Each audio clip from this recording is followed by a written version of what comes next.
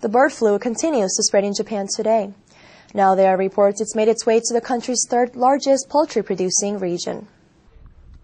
A fifth outbreak of bird flu was confirmed on a farm in Toyohashi, central Japan on Thursday, as the epidemic continues to spread across the country. A quarantine has also been put in place around all poultry farms in the area, and roads were blocked from entering the farms. The Japanese government has vowed to contain the epidemic.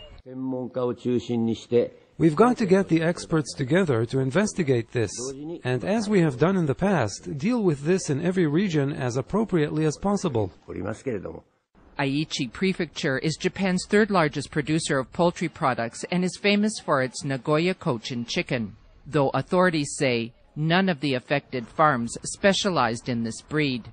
Japan's bird flu epidemic has already hit several other regions, including the #1 and #2 producers of poultry products.